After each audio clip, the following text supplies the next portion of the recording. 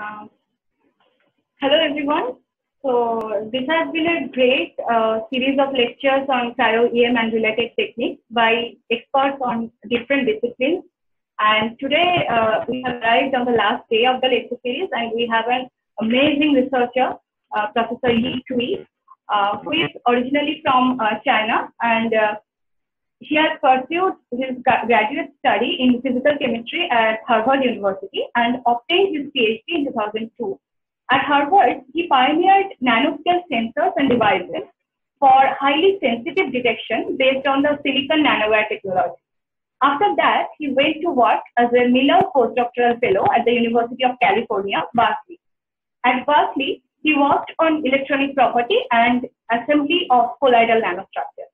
In 2005, he joined the Department of Material Science and Engineering at Stanford University as an assistant professor, and started to pursue energy and environment-related research. In 2016, Cui took inspiration from structural biology and employed cryo-EM to image batteries at an atomic resolution for the first time. The high-resolution imaging unveiled the nature of lithium dendrites, providing mechanistic insights into the nanostructure of solid electrolyte interface. Currently, his group is implementing cryo-EM to probe atomic and molecular details in the metal organic framework, perovskites, and other nanomaterials. He has published more than 500 journal articles, which have attracted nearly 2 lakhs of citations. And this outstanding contribution to science has been recognized with numerous awards and honors, like ECS Battery Technology Award by Electrochemical Society, #1 ranked material scientist worldwide by Thomson Reuters, Distinguished Award for Novel Materials and Their Synthesis by IUPAC, the Wilson Prize by Harvard University, to name a few. His invention has been recognized as top 10 world-changing technologies by Scientific American. He is one of the associate editors of the journal Nano Letter since 2011. Besides, he is in the advisory board of many prestigious journals of American Chemical Society, American Physical Society, Electrochemical Society, New York Academy of Sciences, American Association for the Advancement of Sciences, etc. So with this brief introduction, let me welcome our today's speaker and stop sharing my screen. Well, thank you so much for your invitation and very nice introduction. So it's, of course, it's a challenging time during COVID-19. I appreciate your invitation. Indeed, the COVID-19, we all learn how to use a virtual seminar. This is actually my first time to give a seminar to university in India. It's my great honor to do so. My first time visit was right before COVID, when the COVID just broke out. In February, I was in Delhi. I have a really nice trip right there. So, but to university, this is my first time. I'd like to thank Pradeep for the very nice invitation. Talking about electron microscopy for energy sciences. In the introduction, you have been seeing how I get into cryo-EM. So let me share with you my excitement about electron microscopy for energy sciences. I myself work on energy materials a lot. So during this process of studying many energy materials, I find out, well, many materials are fragile, they're dynamic. For example, batteries, you have lithium ion in and out, just ionic movements right there. Atoms are moving. Metal organic frameworks, these absorb gas, this open structure, also dynamic. Electrocatalysts, gas molecule coming in and going out, and surface atoms might be changing this catalyst. Perovskite solar cell is well known, they are not that stable. nano and organic interface, right? There is organic molecule in the nanostructure. How do you obtain atomic scale resolution, maintain the intrinsic structure? It's critical. And how do you look at the dynamic process and understand what's happening? So these really present challenges and opportunities for us to think about it. Let me use the example. My group has been working on the area of batteries to illustrate and how we really design the tools that provide the materials guiding principle for us to design the materials to solve the problem in energy storage. We know batteries are important for enabling electronics, drone, electrical vehicles, now moving into the stationary energy storage market, integrate solar and wind into the grid. And the importance of lithium-ion batteries, particularly, was recognized with a Nobel Prize in chemistry in 2019. John Goodenow, Stan Whittingham, two of my friends, they won this prize at Yoshino, in Japan, for the development of lithium-ion batteries. So after this, then we ask the questions, what's next? How do we move to the next level? What are the grand challenges we try to solve? So one is how high the energy density batteries can go, measured in watt-hour per kilogram or watt-hour per liter, basically per unit weight or per unit volume. So we need to store a lot more energy. How do we do that? How do we extend the battery life longer? Cycle life or calendar life? Can we have 30 years lifetime batteries for the lithium ion? We don't have that yet. We are basically having probably about 10 to 15 years, that's it. Can we do fast charging? You're pumping in electrons, lithium ion going in so fast, there's a lot of materials change. Can we do fast charging? You do it so fast, this huge structure change, volume expansion, interface is under the stress. Can we understand that? And next is, can we make the batteries completely safe, right? You still see batteries catching fires. Can we reduce the cost 3 times or more? And how do we know the battery inside health condition? And what are the strategies for battery reuse and recycling? And for the grid scale and seasonal storage, how do we do that? So these all present great challenges right there. And this coupled back to the material science, the structure, transformation, the interface, and we need to understand the atomic scale, what's happening.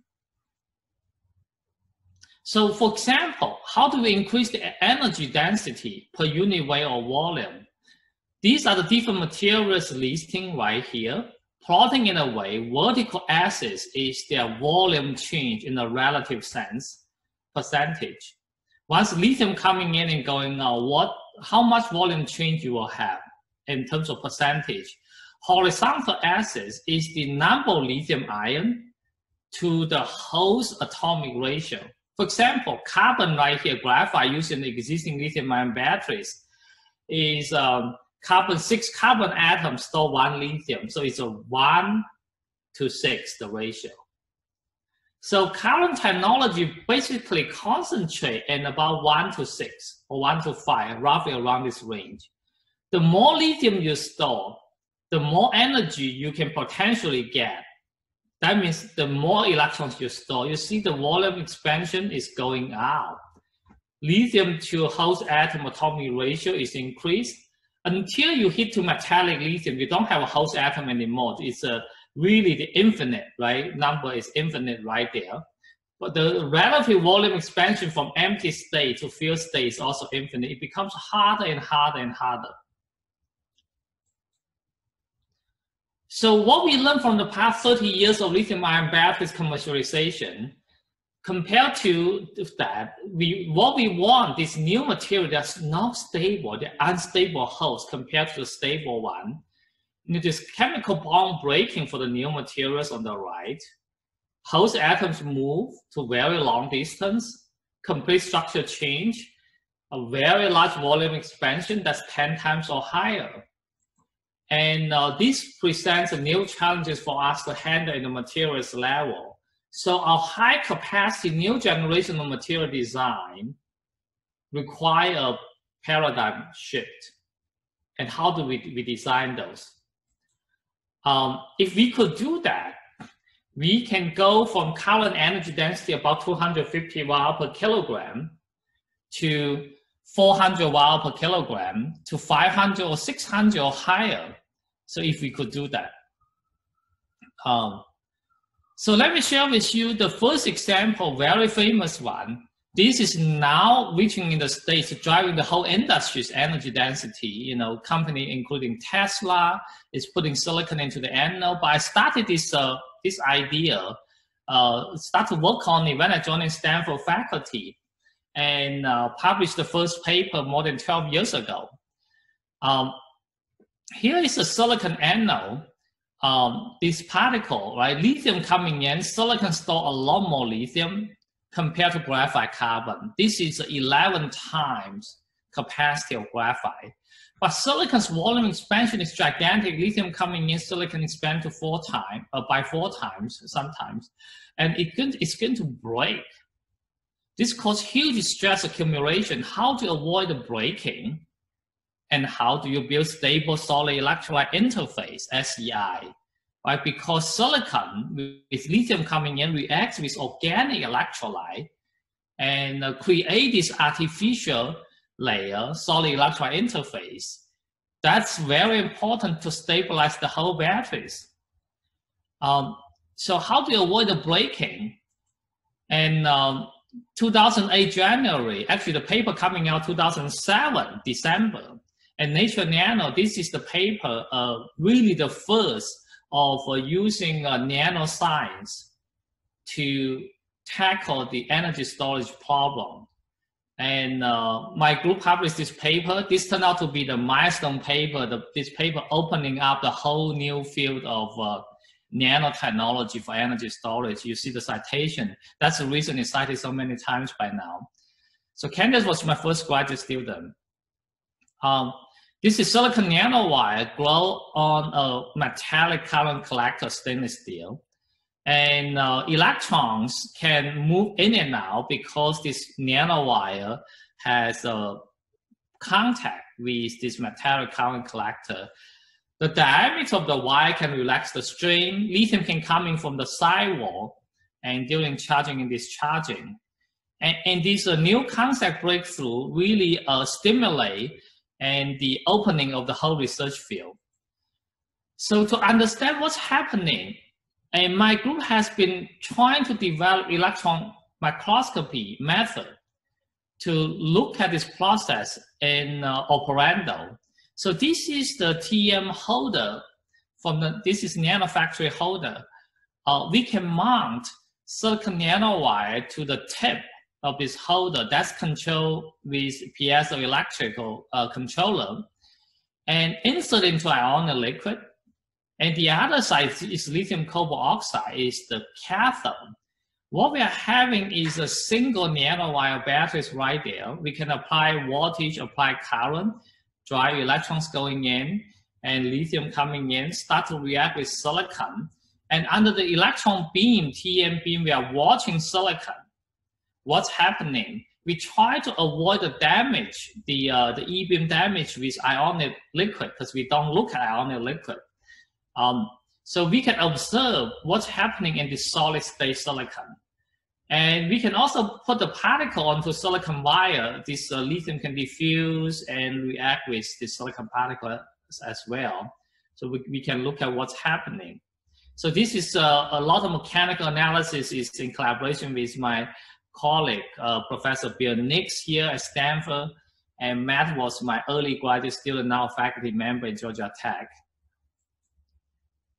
So let me share with you the first video. This is 200 nanometer scale bar. We lithiate lithium, silicon, and lithium coming in, you can see the volume expansion takes place. This is already speed up by about 10x also. These silicon wires have a surface coating, the black color. They are copper. You see silicon volume expansion takes place. Silicon by itself, it does not break, but what's broken is this copper coating. The next video is a silicon nanoparticle. This is 800 nanometer in the center. Surrounding it are the smaller one. But this particle, you can see lithium coming in, their volume expansion taking place, and the center right here, crystalline core is shrinking and react with lithium, create amorphous lithiated silicon shell. During this process, there's huge stress building up, the silicon get broken. And once the silicon particle is broken, they lose electrical contact from each other, and the capacity starts to decay. They also create larger surface area that react with organic electrolyte and create more solid electrolyte interfacial layer, and that's SEI. So the battery decays very fast.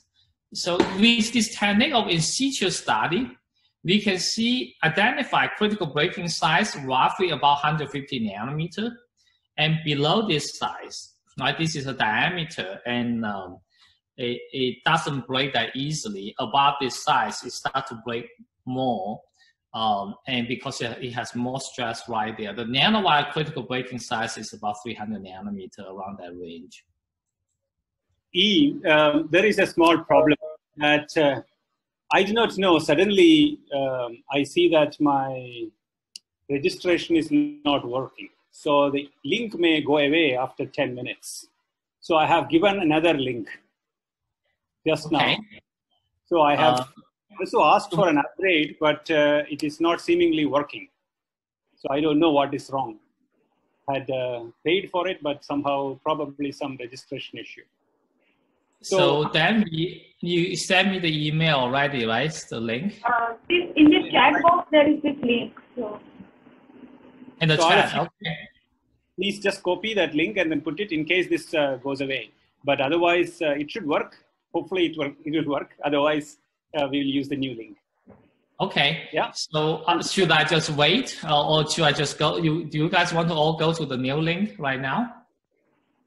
Maybe there is already a link there in the chat box. Just copy that and put it in your some Word file or somewhere, so we can use that link later. Okay. Yeah, and continue. Hopefully this will continue. Yeah, I will copy the link and save here. Okay, I will continue. Yeah. All the participants kindly copy the link. Just in case it stops working, we would move to that link for the rest of the lecture. Yeah, okay. I'm sorry about this. I don't know how this happened, but. Yeah, no worry. Well, let's continue. So starting from silicon nanowire, over the past, close to 15 years now, we have been designing from generation 1 of wires, core shell nanowires, hollow structure, double wall hollow, and try to solve problem at the materials level one by one. Now we have 12 generation.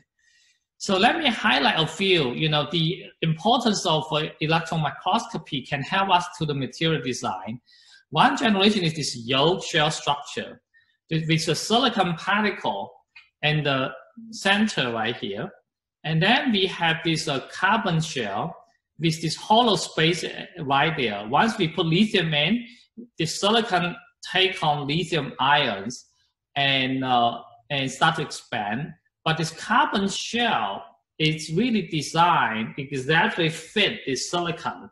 So we don't waste a lot of space, empty space inside this hollow carbon shell. With these carbon particles right there, building an interfacial layer, interface with electrolyte. Let me show you in situ TEM video.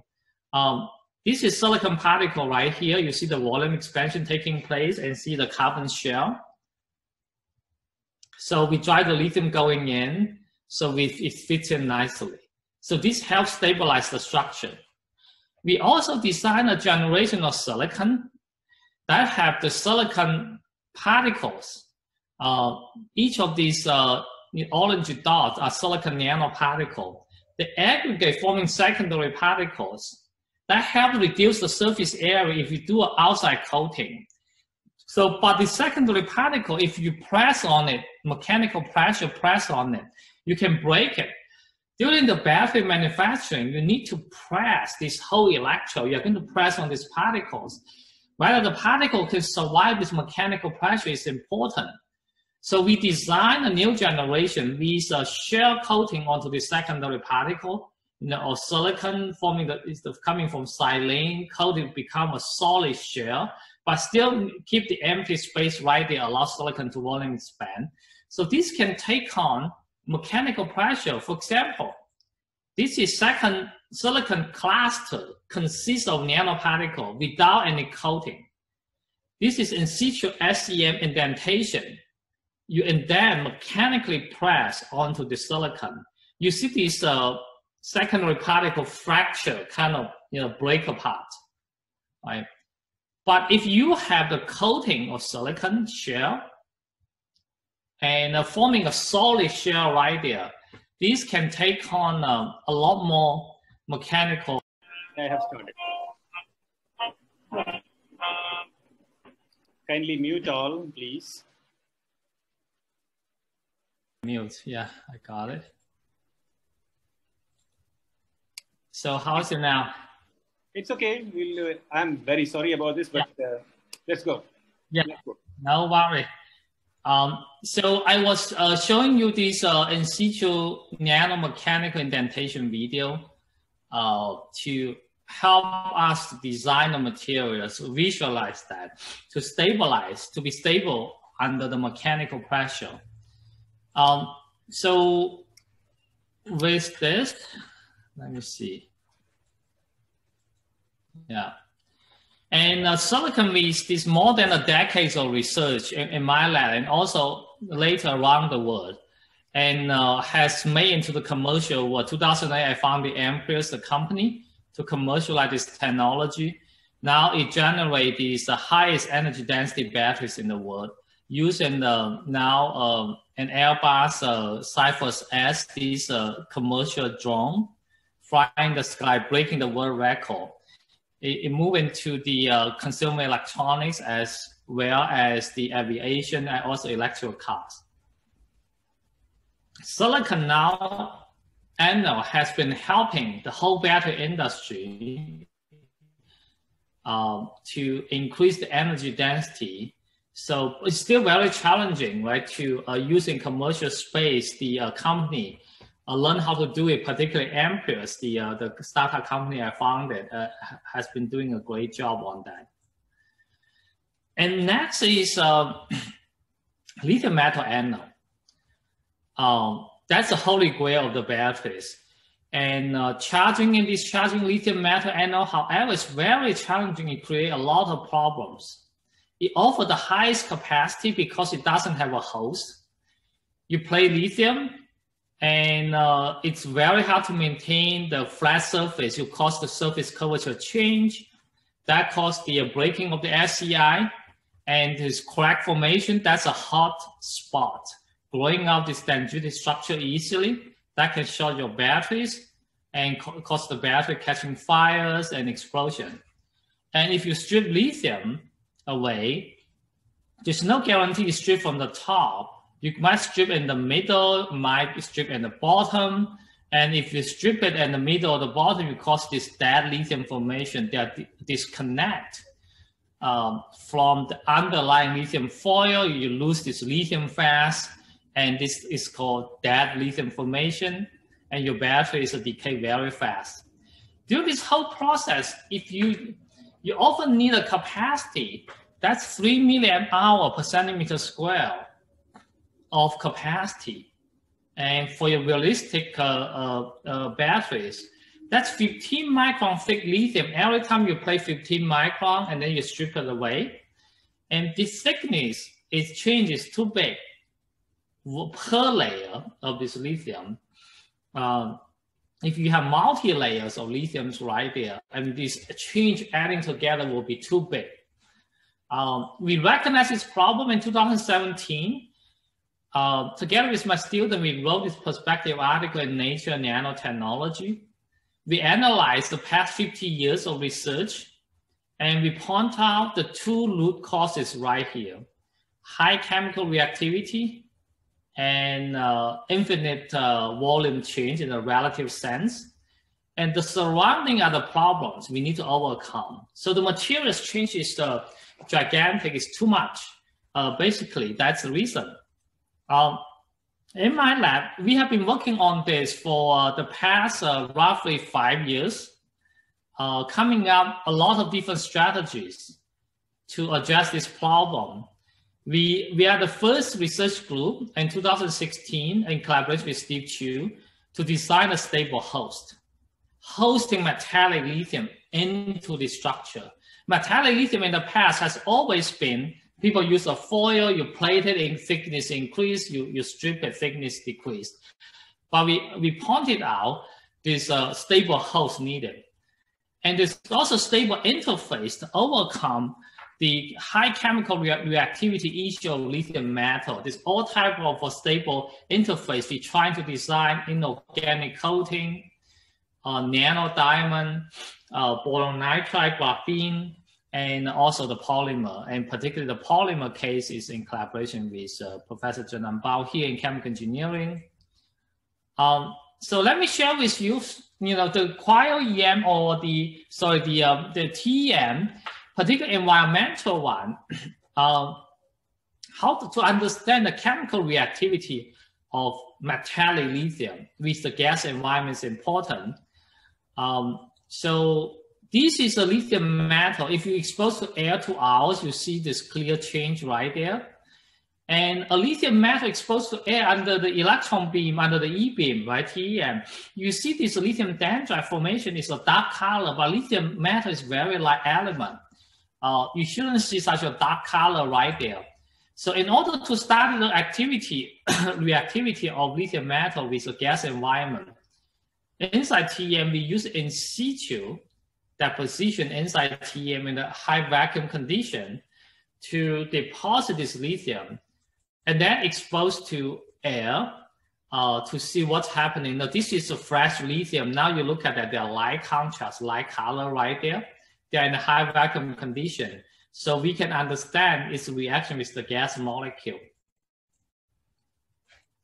For example, we expose this lithium metal to dry nitrogen, very dry, high purity of nitrogen. We can see there's a shear layer with time. It grows, after about 5 minutes, we're growing this shear layer. And the order about 20 nanometer also of lithium nitride if exposed to nitrogen. If exposed to oxygen, dry one, we are going to have similar phenomenon generating lithium oxide, right? This is the process. It's actually a cell passivation process. The thickness increases with time, saturated after about 5 minutes or so. So it formed this very nice cell passivation layer. However, if we expose the nitrogen that has a little bit of water in there, very low amount of water, let's see what happened. You look at this in situ video and Titan, this is environmental TEM at Stanford right here. You see this lithium metal get corroded away, completely gone. So this water coming in is a killer. It's not possible to form the cell passivation layer. So if you follow this process and look at this image, it's clearly the thickness increase with time, just linearly. There's no sign of saturation. It just keep reacting. Compared to the dry case is only 20 nanometer. Now the wet cases go up to very thick of these reaction product. So the reason is water. And we have with lithium, generally lithium hydroxide and also hydrogen, this gas molecule generated. And this lithium nitride, even if formed, see in water, it gets dissolved away. So it's not stable. So I want to also now bring your attention to the host material design I mentioned earlier. How do we overcome the volume expansion of lithium metal in the infinite volume expansion in the relative sense? And we need to design a whole structure. So in 2016, we published this Nature Energy paper, and we designed a structure that's hollow carbon with particle of gold nanoparticles seeds in there. We know gold is expensive. This is for concept demonstration. We can use other low-cost metal as well. And lithium like to alloy with gold. And gold can function as nucleation seed. We can promote the nucleation inside this hollow carbon particle and contain metallic lithium right there, isolating lithium metal away from the organic electrolyte. So we made this structure using a templated nanosynthesis, silicon oxide, put the gold particles, and coat it with carbon, dissolve silicon oxide away. And these are the TM images of this hollow carbon shell. These gold nanoparticles inside, the black dots. And now using in situ TM electrochemical cell, we plate lithium into this structure. Let's see what happened. Lithium coming in, this black dots is gold. Lithium alloy is gold. Lithium has the ability to dissolve gold away. This gold is a nucleation seed. And lithium plated inside this hollow carbon. And then once you strip lithium away, take out lithium now, you will have gold particle coming back. They of course break into pieces. Now you lithiate again, lithium coming in, dissolve gold away again. This just keeps going. This gold particle really help the nucleation of metallic lithium inside this hollow structure. And this hollow carbon provide as a seed, a host with gold seeds in there. We can plate lithium. They all go inside this hollow carbon. So this provides a lot more stability. This is the voltage of plating. And if you don't have these gold seeds in there, only hollow carbon, nucleation can happen outside of this hollow carbon. So you're going to grow up this filamental structure. That's a less stable in the cycle. So during all this research, we want to obtain atomic scale resolution of lithium metal, these fragile materials or batteries. However, it's very challenging. This is a lithium metal dendrite and the regular TM room temperature. If you zoom in a little bit, you are going to see the E-beam really melt away and evaporate away this metallic lithium. It's gone. There's no way you can get atomic scale resolution image. So we need a technique in doing that. So in 2016, Chu, just gave a seminar here. Joining Stanford as faculty and was about to join actually. I noticed this, and I didn't work on cryo-EM before, but through looking at Wat's background, I pay attention to the status of the cryo-EM. I was thinking, I said, wow, cryo-EM might be the method I can borrow from biology and use for my battery material study. And if you look at the history, of course, cryo-EM was developed starting from in the material science community. And maybe the impact wasn't as big. And then biologists took it and developed it further and leading to amazing progress. So I talked to my two graduate students. So Yu Zhang already graduated, now a faculty member at UCLA. Yin Bing remained in school as a postdoc. And of course, the cryo-EM won a Nobel Prize in 2017.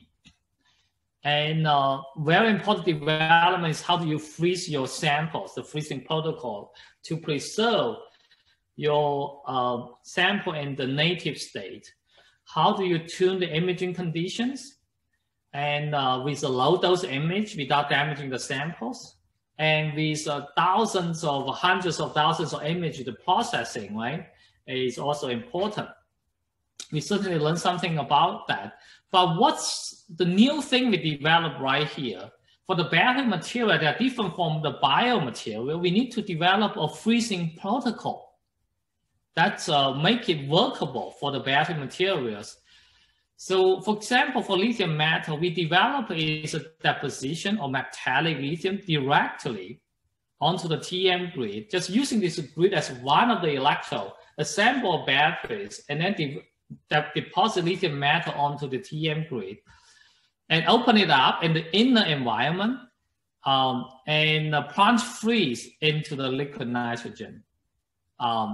And develop a cryo transfer technique, we can maintain the sample at the liquid nitrogen temperature and transfer into the TEM chamber, right? Put into holder. This is the liquid nitrogen cooled using the cold finger to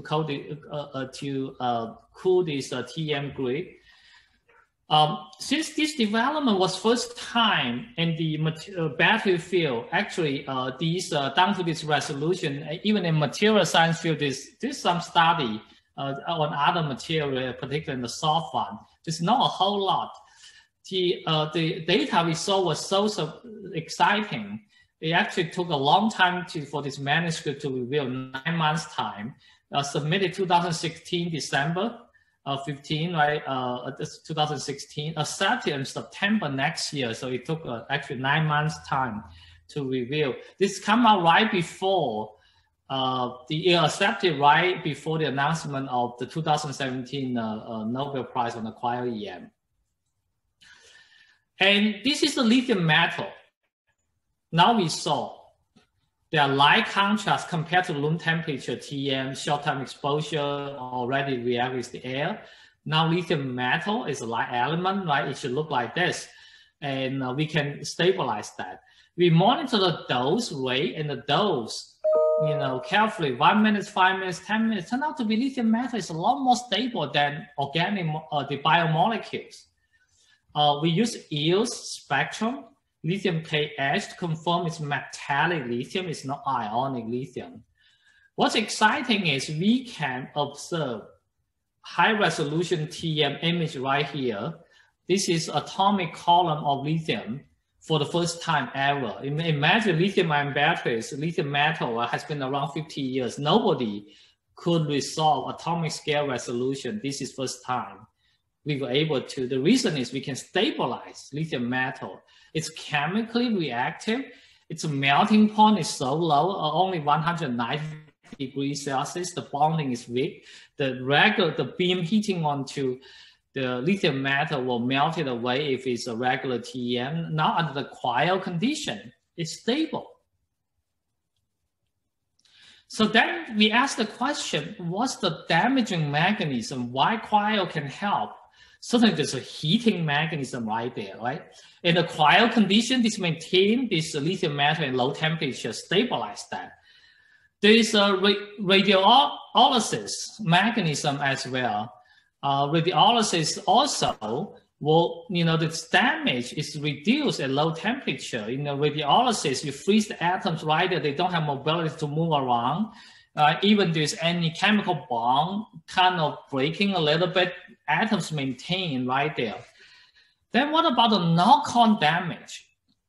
Knock-on damage is something, cryo, you cannot prevent. It just happened, right? It just directly knock onto these atoms. What turned out to be lithium is special. This is a simulation study by Yimei Zhu and his co-workers, Feng Wang and others. And really showing lithium metal is kind of, this light element is special. If you look at graphite right here, you see the graphite, this is cross-section interaction versus the instant beam voltage. The curve look like this. This easily made you to to say, well, if you look at graphite and graphene, you say, I want to use the low voltage to image. Interaction crossing is smaller, damage is smaller. But for lithium metal, if you look at it here, if you go to low voltage, damage is actually more. We are using 300 kV right there, actually damage is less. That's kind of interesting for this light element, this interaction. And even lithium and lithiated graphite already follow the lithium metal curve, qualitatively. The high voltage imaging is okay. So that's very interesting. So we have been using high voltage to image our lithium metal that reduce the knock-on damage. So with this understanding of lithium that's special, you see right here, very exciting problem is study the solid electrolyte interface. What's the atomic scale resolution? What's the structure right there? So in the past, there are two proposed models. This is the layer onto your anode, tens of nanometers also. People say it's a mosaic model, consists of different material patching together and mosaic effection. And this could be also a layer model proposed by another scientist that's Doron Alba, very well-known battery scientist in the world. The other one, the first one was by Palais, also very well-known. This multi-layer model. Then what's the real answer to that? In the past, people using SPS. The beam spot size is so big, multiple micron easily, right? And using the depth profile to figure out what's the structure. It's very hard to build out the local structure. So using cryo-EM under the carbonate electrolyte, ethylene carbonate, diethyl carbonate, the regular battery electrolyte, on this dendrite, we were able to resolve atomic scale resolution the first time of the SEI, solid electrolyte interface. Seeing this inorganic particle embedded into this more or less organic amorphous matrix. This sounds like mosaic model, maybe more accurate to describe that as a matrix. So we were able to see that, this is the lattice plane right there. And as soon as we add an additive, adding this FEC fluorinated containing fluorine in the electrolyte, my God, the whole structure changed. This becomes the multi-layer with amorphous layer and this beautiful inorganic coating, that's lithium oxide on the top. Bottom right here, because it's projection, right? This is metallic lithium with this mosaic pattern right there. On the top is inorganic particle, also on the lithium metal, so you have some mosaic pattern. So this SES structure completely changed. So later we correlate electrochemical performance with different structure of the solid electrolyte interface and see which one has a higher efficiency. This multi-layer has higher efficiency. So it's very, very exciting. Now this really allows us to reveal the mystery of solid electrolyte interface and the fractal battery materials. Now, with remaining few minutes, let me also share with you the cryo-EM opens up opportunity for many other energy materials and solving exciting energy science problem. One area is metal organic framework, right? This open framework structure consists of a metal center right here, and with this organic linker coordinate using this oxygen oftentimes. And it's open porous structure. They have an important application, the MOF, gas storage, separation, catalysis, energy storage, drug delivery. But to obtain the atomic scale resolution of this structure is very challenging. As soon as E-beam hitting onto the structure, they will not be stable. So for example, this is a MOF particles. As soon as you're hitting onto E-beam, for example, using electron diffraction pattern, we can see, with very low dose, not that high, and this already become amorphous from electron diffraction pattern. So, and then you want to image host and gas chemistry. It's not possible. This interaction, right? You want to zoom in, look at atomic scale interaction, and they're not stable. And how do we come up with a strategy to stabilize the structure and also trap the host gas molecules into the host. So we develop a protocol taking, for example, ZIF-A is a morph materials, these particles, and we let the CO2, it's very useful for CO2, separation, gas molecule absorb inside and punch free into liquid nitrogen. And now CO2 will trap in there doing the cryo transfer into the TEM using low dose detector without, remove the gas molecules. And we can hopeful we can image this host gas chemistry, having the molecule trapped in there. So this is collaboration with Wah and Bob Sinclair. These are our postdocs and graduate students. Now let's look at this morph particle. Now this is the first time we can obtain this stable image so beautifully of this particle, right? This is, if you zoom in right there, you see this is this open channel of this empty space polar structure. If this bright dot right there is a metal center coordinated with the oxygen. Now we can see this sharp edge. It's really sharp edge right there. Sounds like it's the growth mechanism is the step edge keep adding this metal center in the organic linker, forming the layer by layer growth. So imaging this allow us to actually figuring out the growth mechanism of the step edge adhesion mechanism going layer by layer.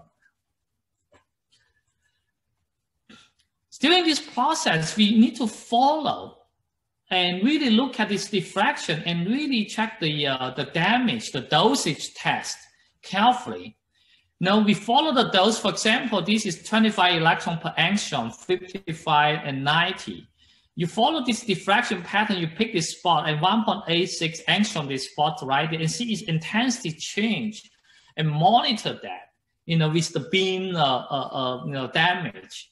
And so allow us to really check, make sure we didn't damage, these particle in a significant way.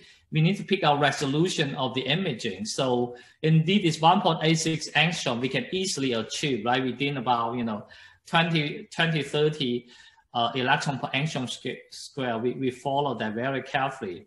Now with all this understanding, now we can image. The top one is a high resolution image of morph particles. With this open channel, you see this center right here, these molecules coming in, but there's no CO2. Once you put in CO2, you see this bright spot in the center so beautifully. So compared to empty one, now this field one, you look at this field with CO2 trapped in there. This is first time we can image this kind of host gas chemistry, right? CO2 molecule. They are not easy to be imaged. They are not stable. And now with liquid nitrogen cryo-EM, we can see that. Really, really beautiful. Certainly down the road, we want to use our operation corrected TEM low dose image direct electron detector K2 or K3 to have atomic scale resolve. Here we still couldn't resolve individual, carbon oxygen atoms here. Down the road, we hope we could do that with operation corrected TEM direct imaging. So far, the TEM we use is the TEM used more in the biology, probably get to about 2 angstrom resolution. Also, we need a little bit better resolution to see individual atomic atoms right there. We are on our way in doing that in collaboration with Vachu. So let me mention, over the past several years using cryo-EM, starting from the science paper we published in 2017, first cryo-EM study on the battery materials. We studied many exciting problems on the battery field. We also studied the first having the first paper on the metal organic framework using cryo-EM, exciting discovery right there. We also have the first paper on the hybrid perovskite as well in this jewel paper on the first cryo-EM. This is many first time actually demonstrated. I also mentioned these 2 other groups also working cryo-EM at a similar time, having pretty good data right there.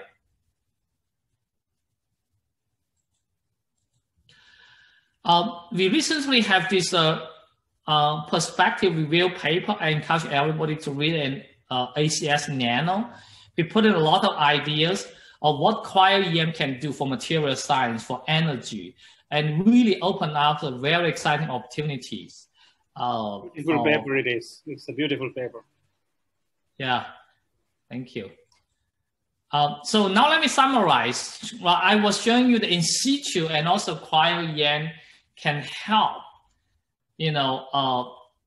reveal what's happening down to atomic scale and a very important material science, energy sciences problem, and help us to provide a guiding principles to design the battery material for those important applications. I would like to end my talk by thanking my collaborators over the years, Steve Chu, Bill Nix, Wa Chu, Bob Sinclair. We also now having a lot of collaboration with Jen Dayang and Paul McIntyre. And the funding support from Department of Energy, both on the battery program as well as the basic energy science, material science division. And my whole research group, I would like to thank you for your attention. I'll be happy to take any questions you have. I know it's getting late. And India, I appreciate you stay on to listen to my talk. I'll stop right here. Well, what a beautiful talk. It is, although we had a small glitch, the glitch is now removed and we have time. But then of course it is late. So you say the whole excitement is because of the low dose imaging, low temperature. You are in a position to see lithium for the first time. Now, obviously, chemistry that is evolving on lithium, that is time evolution of that, dynamics of that, the whole range of additional things that come about. So can you please throw some light on that? Yeah, I think the cryo one, because you freeze everything right there, then this dynamic picture sounds like you will be losing that. But what you gain is atomic scale. You freeze that. You can look at it for a long time to get the atomic scale resolution. But in order to build up a dynamic picture, maybe what needs to be done is you freeze at different stage and you look at each stage of their structure.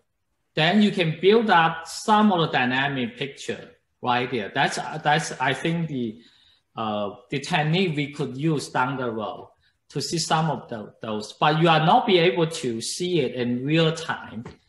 But whether we can have a cryo-EM, maybe not so cold at liquid nitrogen temperature, a little bit going up at temperature, but still cool enough to stabilize the structure, but still allow the dynamic process to happen. Maybe that could happen as well. We don't know. So we'll need to study that.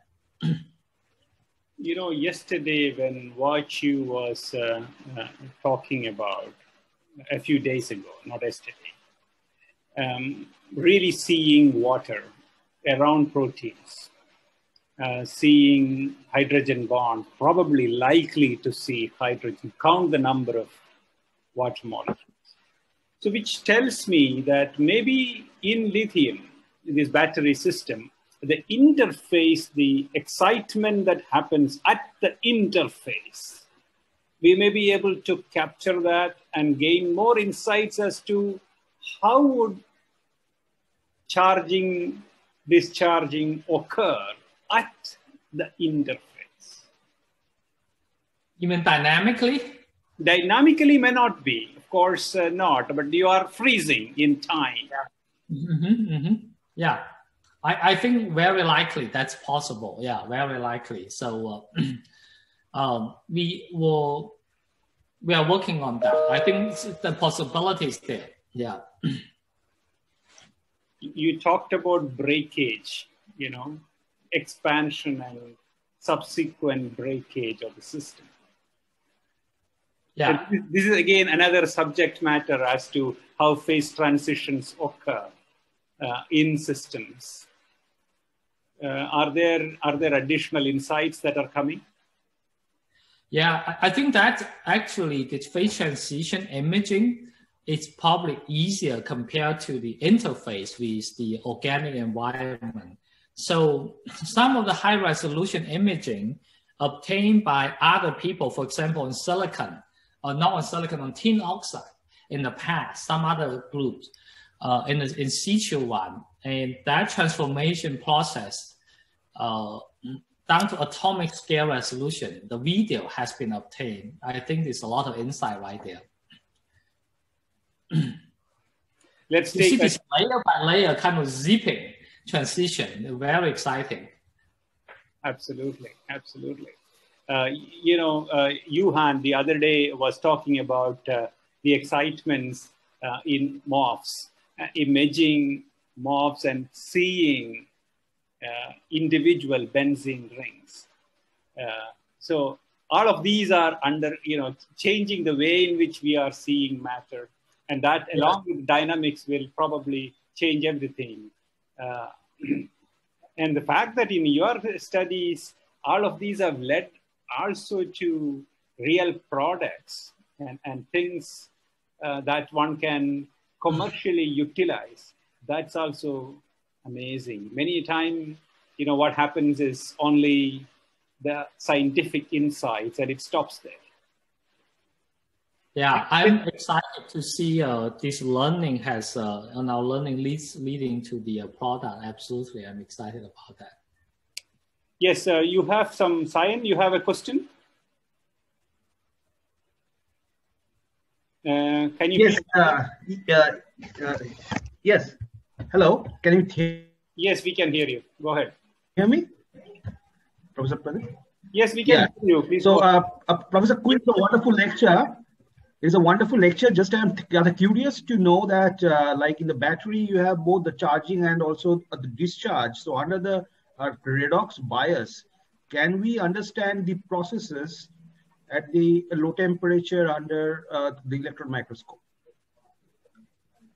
Yeah, I think a little bit discussion with Pradeep. So is this temperature with too low liquid nitrogen temperature, we are not going to be able to drive lithium around moving. Maybe not so cold as liquid nitrogen temperature, still cold, but higher than liquid nitrogen temperature. Maybe possible, we don't know yet. Okay, thank you very much. Yeah. Are there other questions?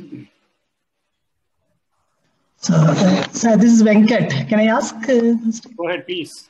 Yeah, Professor Q, it was a wonderful talk and particularly very interesting to see the image of the SCI layer, which was like for years it was poorly understood. However, it is very important to understand the SCI layer.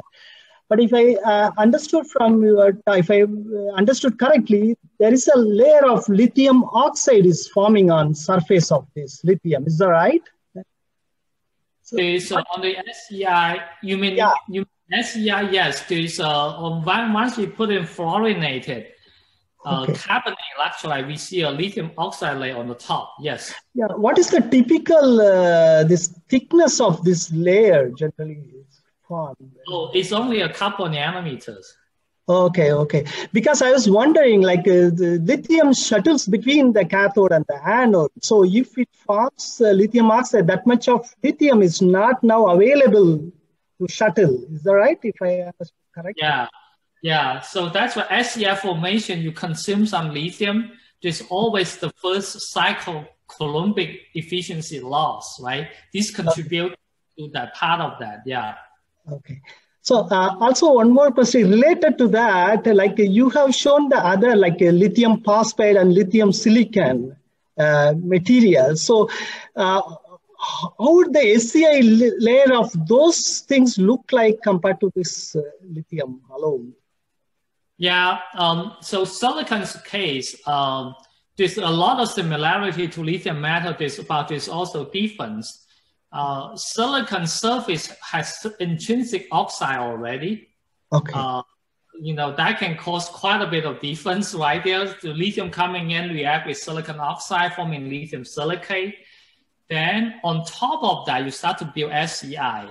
So we have a detailed study actually to a paper. If you check my group recently, maybe about a year only, Sure. having a very detailed study on that. The whole dynamic process is slightly different from on lithium metal. What's the composition right there? And where the lithium oxide coating on the top will show up or not, that there will be difference right there. So I encourage you to take a look at it. Maybe time is too short right here to go through that study. Yeah. Sure. Thank you. It was a very wonderful talk and really exciting, actually. Thank you. Subbu, you have a question. Yes, thank you. Professor Ikwi, hi, extremely inspirational talk. I kind of lost my sleep. I don't think I'll be able to sleep tonight. Yeah, so thank you for the beautiful data and the images that you showed us. I have a question. So,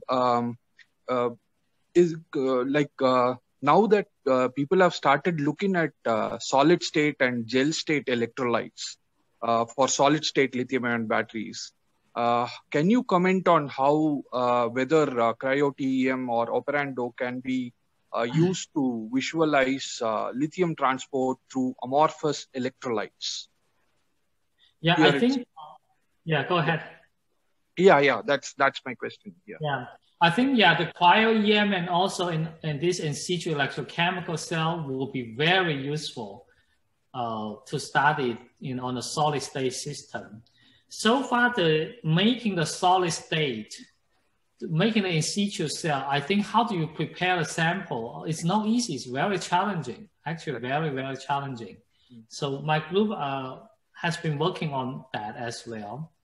And then same thing, prepare the cryo-EM sample is also challenging. But if we could prepare that, imagine now you have a lithium metal, solid state, you can do in situ. You can see this interfacial reaction right there. Whether you can see lithium movement or not, that's harder to tell. It's very hard to see lithium ion movement. But at least you can see the structure change, the interface reaction accompanied with this whole process. I think it could be very valuable. And cryo-EM case was certainly the same thing, right? You have a solid state and you have lithium metal and the solid state interface. And you want to study that with high resolution, you need cryo-EM to stabilize that. Yeah, I think it's a lot of value for the solid state system as well. Yeah, thank you, Professor. Mm-hmm. Are there other questions?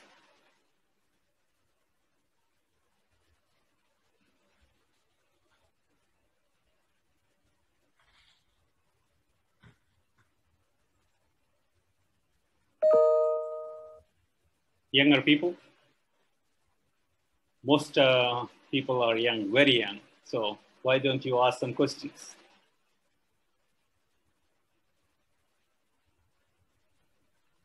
Hello. Yeah, go ahead, Subrata. Yeah. So, sir, in a diagram, we have shown that there is lithium here or lithium sulfur battery. For that case, we are getting more higher energy density compared to simple lithium ion battery. So what is the reason behind this? That I have some kind of query like. So is there any chemical reaction or any chemical species that is forming inside the reaction medium? So please make a comment on this. Talking about lithium and lithium sulfide. What did you say? Lithium air and lithium sulfur, which has high energy density compared to simple lithium ion battery as shown in the figure, maybe 6th or 7th slide. So what is the reason behind this? I'm asking that one. Yeah. So the reason is lithium sulfur energy density per weight is much higher because if you look at sulfur, it takes on lithium become lithium sulfide. So one sulfur can store 2 lithium, like lithium 2s. So sulfur, this element is not heavy. That's why per unit weight, you can store a lot of energy. its energy density per weight is much higher than lithium ion. Lithium ion, if you look at lithium cobalt oxide, one cobalt atom, 2 oxygen, store 1 lithium. And that 1 lithium, you can only use half, usually a little bit more than half. So the ratio, atomic ratio, lithium to the host is 1 to 6. But for the lithium sulfide is 2 to 1, right? 2 lithium, 1 sulfur. That's the reason. Just as the way you have taken a structural biology tool to material science, maybe a lot of biologists can probably get greater insights with materials. For example, DNA is conducting. Yeah. Maybe is it not possible to look at ionic transport in these biological structures? Are there, greater insights that are coming or likely to come if a material science tool is taken to biology, not only for structural understanding, but for understanding properties? You know, this is a kind of a thought that comes to me. Obviously, you must have thought about it before. Yeah. You know, the DNA, whether it's conducting the conductivity, this question has been studied for maybe 20 years now, roughly, right? Maybe 20 years now. It's an interesting question. And there's others. I think the material science too, absolutely. Thinking about applying to biology, understand the property of the biological system is powerful. Yeah. Indeed, with Vachu right here, some of the things we develop will be very helpful to WAS, the biological problem WA has been studying. Well, are there other questions? Dr. Jayvel, you have something there?